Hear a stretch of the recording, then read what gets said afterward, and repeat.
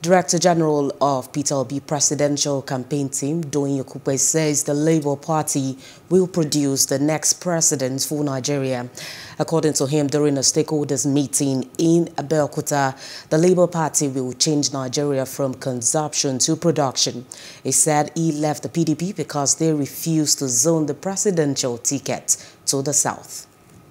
About 20 million reserved voters that have affiliation directly with Labour Party. Our strategy will be to reawaken the Nigerian workers.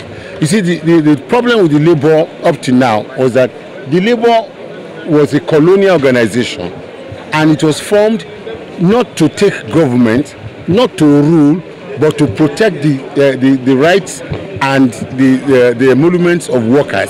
So that has taken and has preoccupied the minds and the thinking and the thoughts of the leadership of the Labour Party over the years.